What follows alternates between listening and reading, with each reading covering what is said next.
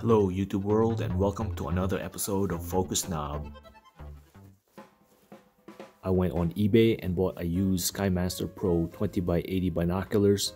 Out of curiosity, I wanted to compare this to the SkyMaster Pro 80 version.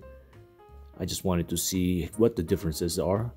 And I got lucky, I only paid $100 for this one. After a quick unboxing, it looks like the binoculars is in pristine condition.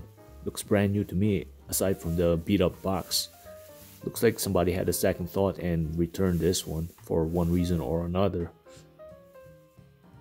The SkyMaster Pro came with these accessories. You got a microfiber cloth for the lens, two eye cups with the side shield. So you would just remove this one, the straight ones, and if you prefer to use this type of eye cups, this one will block any stray light coming to the side. Works much better.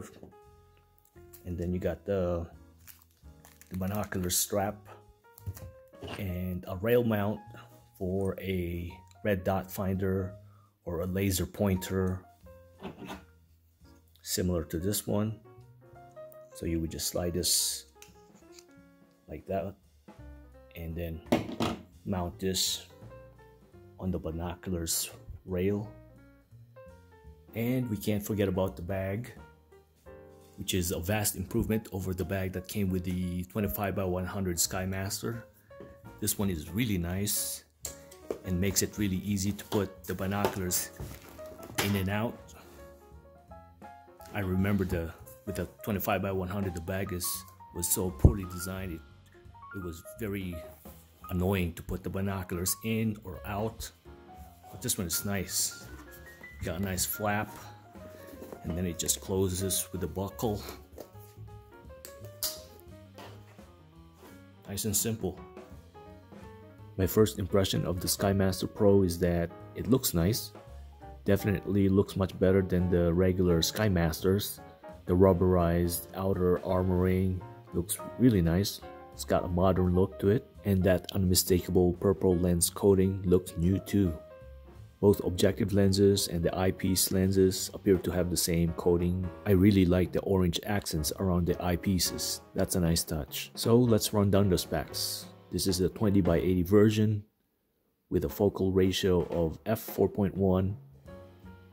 The lenses are fully multi-coated.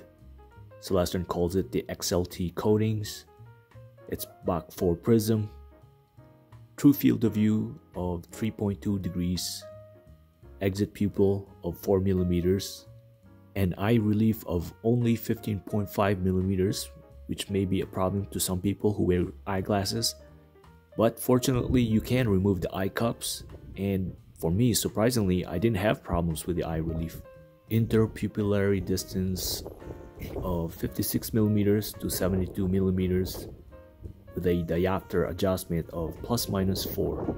Typical for these types of high magnification binoculars is that the close focus range is only at 66 feet. At 13 inches in length and weighing around 5 pounds, you won't be hand holding these binoculars for long. It is waterproof and nitrogen purged. I will be comparing the SkyMaster Pro to the SkyMaster Pro 80 version, so check that video out when it comes out, hopefully soon. The diopter adjustment is on the right eyepiece and it feels really good. It's smooth, it's non-locking, but it's stiff enough that you can't accidentally move it. I really like the big central focus knob. It feels nice and smooth. There's no slop, there's no play. It's very precise.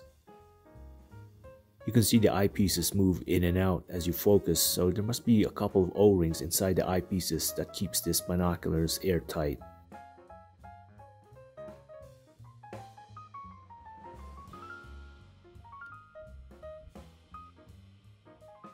And here's some test shots. Take it for what it is. It's not really a one-to-one representation of what you can see with the binoculars with your own eyes. Since I'm using a camera, the camera lenses interacts with the binoculars' own lenses and you get what you see. Hey, it's better than nothing. It does look good on camera. Generally, I would say the view is average. with a typical 50% on center, looks very sharp, and then gradually softening as you look towards the edge.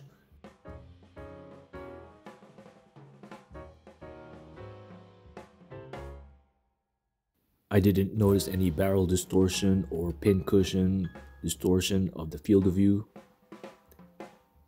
If there is one thing I would complain about, it's the chromatic aberration. It's up front and in your face. It doesn't even try to hide its ugly head. I would describe it as prismatic, shimmering, almost rainbow-like in certain situations, like at night when you're looking at the moon. In daylight viewing, you see a yellow and a purple outline around high contrasting areas. You don't see it all the time, but when you do, you can't mistake it.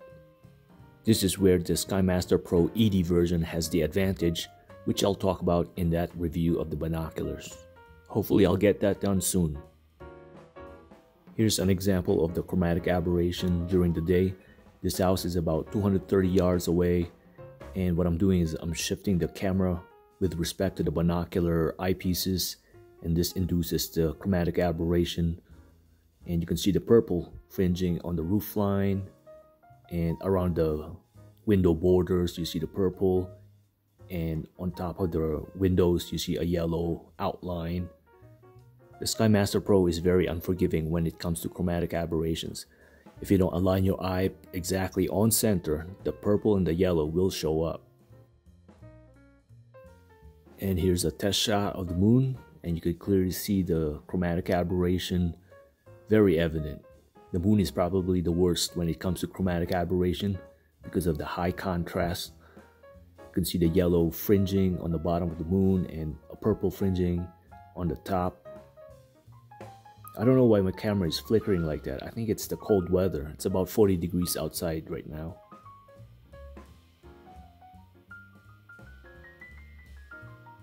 Right there you can clearly see a rainbow-like prismatic effect around the edge of the moon. And the binoculars are on a tripod, so when I was viewing the moon with my eyes and moving around, that prismatic color around the edge of the moon is also moving around. It's not stationary like it is on the camera. I believe this is now at 4x digital zoom. Look at that yellow. Very pronounced.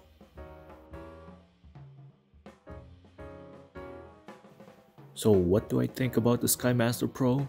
Well, I think it's okay. It's an okay binoculars. It's got a new facelift. The view is typical with the center reasonably sharp. The chromatic aberration is up front and takes some time of getting used to. I suppose that's typical for a high magnification binoculars in this price range. Even though it has that fancy purple XLT lens coating, it didn't seem to help with the chromatic aberration, so I'm guessing it's all about light transmission and contrast. The build quality looks good, at least on the outside. I like the removable eye cups, which gives you full use of the eye relief. The inside of the barrels is a different story. It's highly reflective, very shiny. I don't know what type of coatings they put on the inside of the barrels, but it looks sloppy to me. I almost forgot, my binoculars is also reasonably collimated, so that is a blessing. And I only paid $100 for a used one. I'm definitely keeping mine, and even at $200, it's still a good buy. Thanks for watching. Please give the video a thumbs up if you liked it and let me know. And if you don't like it, leave a comment down below. Also, please consider subscribing to my channel for more future projects. Alright, until next time, see ya.